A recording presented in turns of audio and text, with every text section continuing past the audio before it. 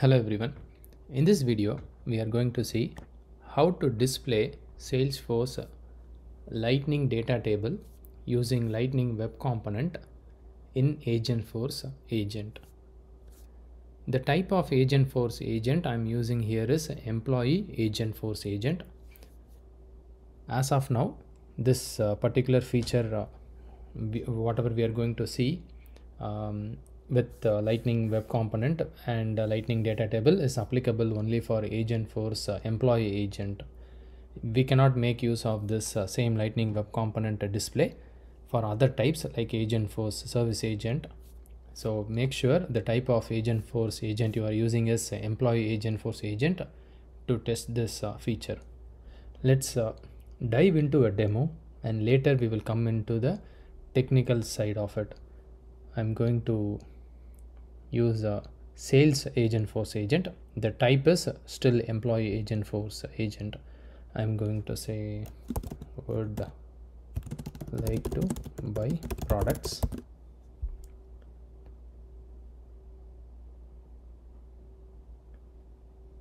It is picking up the right topic for me. It is asking me to provide the name, and it is not the quantity but it is the limit of the products which will be displayed. So I'm going to say name is test and I wanted to see 5 products.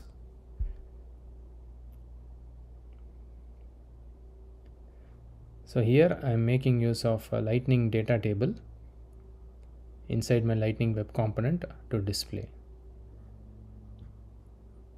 The first thing is I created an Apex class. In this Apex class, I will get the product name and as well as the number of records they wanted to see. I am fetching the product records, matching the name, and I am limiting the number of products they wanted to see. I have wrapper classes so that it can be passed back to the Agentforce agent widget and then it will display. So this is the response that will be passed back and then it will display. Next thing is you have to create Lightning type. So here I created a Lightning type called product search response. Inside this folder, this is the schema.json. So this is the JSON I am using. This is the Apex class and this is the wrapper.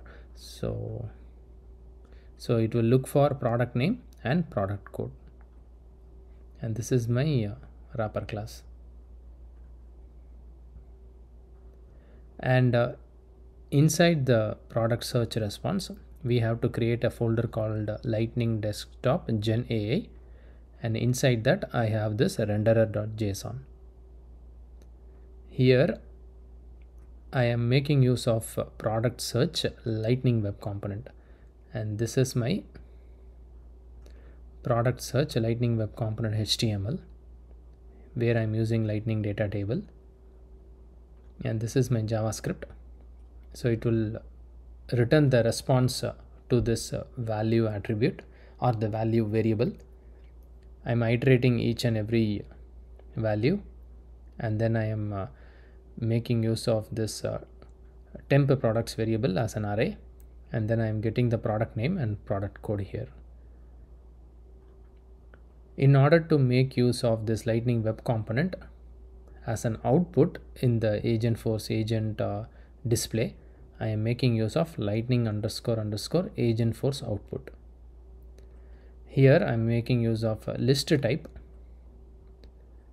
and for the type name I am using product search response. So this product search response is my Lightning type. So product search response is my Lightning type.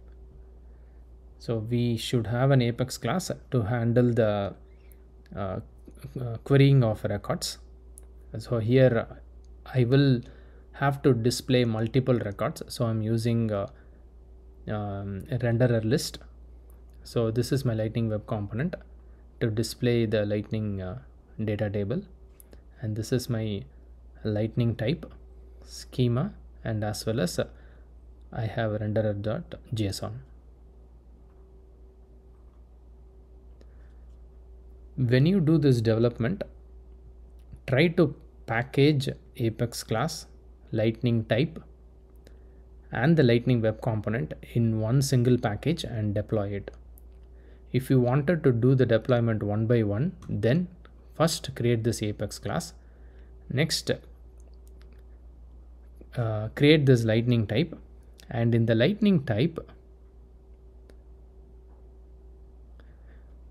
do not deploy it, and then create this lightning web component and deploy it. When you deploy this lightning web component, do not add target configs. Once you deploy the lightning type, then try to add this target configs back to this lightning web component and deploy it, so that you will not have any dependency issue. Next thing is we should create an agent action for this Apex class and method. In the output rendering, use the lightning type. So here my lightning type name is product search response, so I have selected it.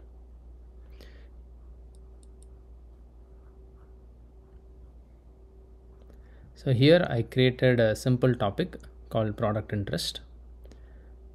The instruction is very simple, like ask the product name and count. Use the search product actions action to fetch and display the products. So we can fix it.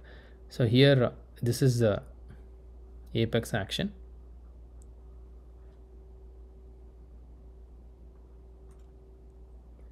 So if you want to edit it, you can click edit in detail page, and then you should be able to select the output rendering. Please check the video description. In the video description, I have shared my blog post. From the blog post, you should be able to get the sample Apex class, lightning type, and the lightning web component code for your reference.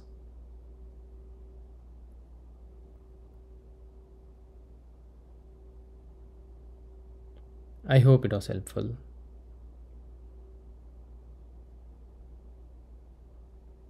Thank you for watching.